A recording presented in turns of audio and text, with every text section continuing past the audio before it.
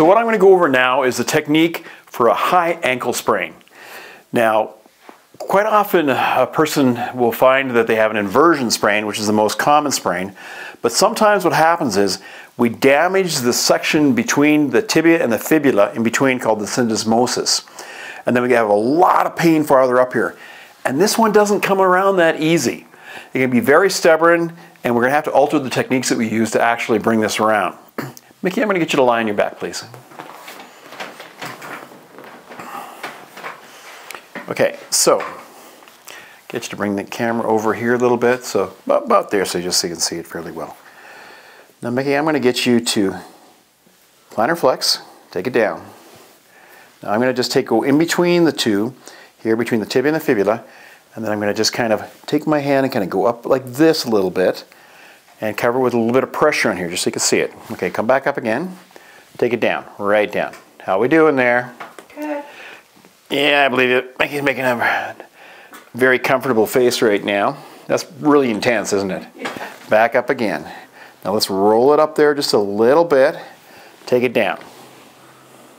Right down. Now, what I've found in clinical practice, which is really interesting, is that these injuries can be really stubborn to come around. And when you get on there and start doing some of these techniques, it brings it around in a much shorter period of time.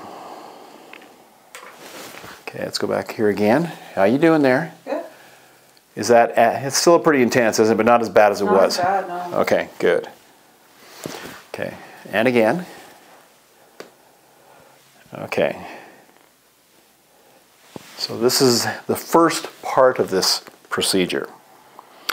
The second part is we're actually going to reverse it. Now I want you to bring your foot up. That is way harder, isn't it? Yeah. Okay. So same sort of thing. I'm taking my hand and I'm actually rolling in from this point here. Bring it up again. Dorsiflex. Bring it right up. Excellent. And back down. Bring it up again. Good. Back down. Take it up again. Right up. Pretty intense up there too, isn't it? Yeah. Let's go a little bit farther up here. Up again. Not as bad there.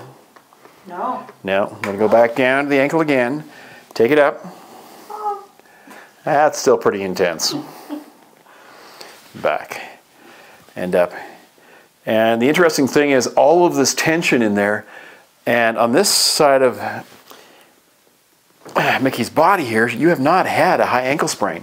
No, and yet you have all the restrictions. Previously you had a bad sprain on the left-hand side. Yeah. Take it up. And that did take a while to resolve. Oh, yeah. Take it up. And back. And up again. Back.